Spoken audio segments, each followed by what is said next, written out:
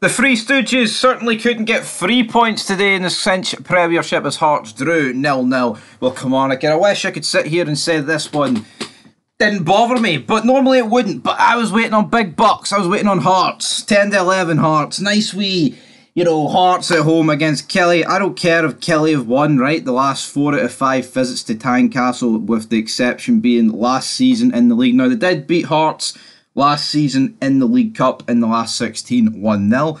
I don't care about that. I don't care if Kelly beat Rangers last week, because Rangers were shite last week. I wanted Hearts to win this, and they didn't win it. And the Three Stooges, it's a fucking mess, right? Because you've got Big Frankie before the game, and then after the game you've got Naismith, and I don't even know who the other guy is.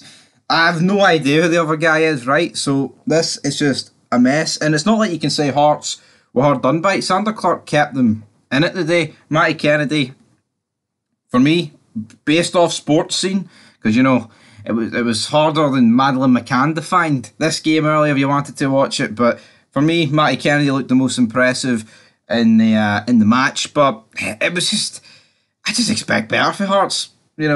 Some people would say here that Hearts should realistically only be dropping points against the Old Firm, not against fucking Kelly at Tynecastle, and that's exactly what they've went on to do. But Matty Kennedy had a shot saved in the first half of Sander Clark alongside Kyle McGuinness.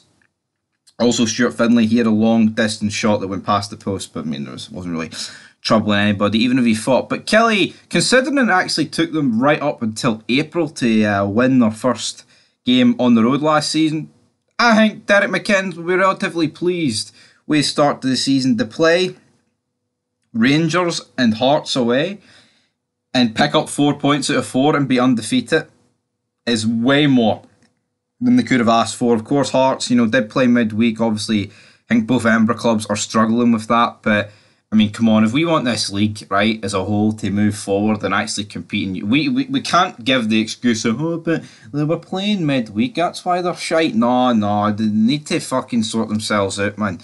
You can't beat Lucerne 3-1 and then get pumped by, I know they didn't really get pumped by Motherwell, but Hibs were awful, man. Were they worse than Hearts today? Probably not, but it doesn't really work as an excuse for me, if I'm going to be honest. But that's 2 games in a row. Kelly have been really good, and moving forward, I was a wee bit sceptical about Kelly this season. A lot of people put them in the top 6, but I know it's only 2 games or maybe 36 to go, but I look at Kelly and I think it's not just because they're 4 points clear, but they look way more of a finished article than Hibs, for example. Hearts, I think Hearts still will come good, to be honest. I wouldn't say there's anything to worry about from a Hearts perspective, but if you're going to play bad, at least get a draw, and that's exactly what Hearts did in the end here. They managed to get a 0-0 draw, but you need to be winning these games, man. Like, if anyone outside the Old Firm's ever going to win the league, and I'm not just piling all that pressure on Hearts, by the way, but if anyone really is, you need to be winning this game. You look at Hibs, 0 points for 2, Aberdeen 1 point for 2. Hearts have got 4 for 2, which doesn't sound too bad, but considering they've played St Johnstone, who I think are probably going to finish with one of the record lowest points totals, are just fucking shite. St Johnstone, man, any team that's playing St Johnstone, you get their money, you get the money on them, because St Johnstone are getting pumped. But realistically, man, Hearts should be winning this game, and they didn't. Going into the second half, not an awful lot going on. Shankland got booked first half. I thought Shankland was shite, letting down my fantasy team again. It wasn't a good day for the... See, yesterday I was ranked, 284th out of the total website, man. Today, it completely went backwards. Absolute shit show. But the game seen itself out. Shankland, as I said, pretty uneventful for him. But it is what it is. And Matty Kennedy actually got player of the match as well. Club man of the match, that's what he got. But again, I don't like these excuses of Europe, but that's what they're going to go with. You've got Naismith, the Hearts technical director, Stephen Naismith, talking about after the game about, we're going to do a bit more in Europe this. You're going to be hitting Thursday, Stevie. If you play like this, fucking, I don't care if Rosenborg drew with Crusaders, they beat you last week. So, realistically, right, Hearts at Tynecastle, if they turn up and play to the best of their ability, I think they should smoke Rosenborg, right?